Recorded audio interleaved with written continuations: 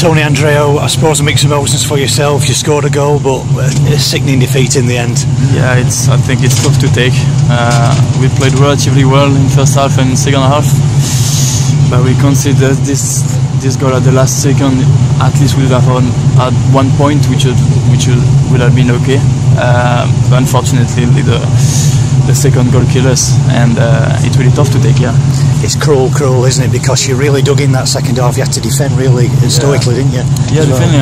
And I think Campi did unbelievably. Like he saved 2 world-class saves, and I think we should have maybe more bit tougher in the last third, and maybe made it across, get inside the box. By the time it was, I think, really hard, and they got the joy with this, and with this last throw-in, getting on goal. I think that was the story of the second half.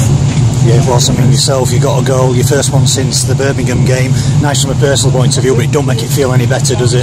No, not particularly, because when you score like this, it's good, because we were 1-0 up, and you want to win the game for the team, and to have a breathe in the table, and I think we could have won this one.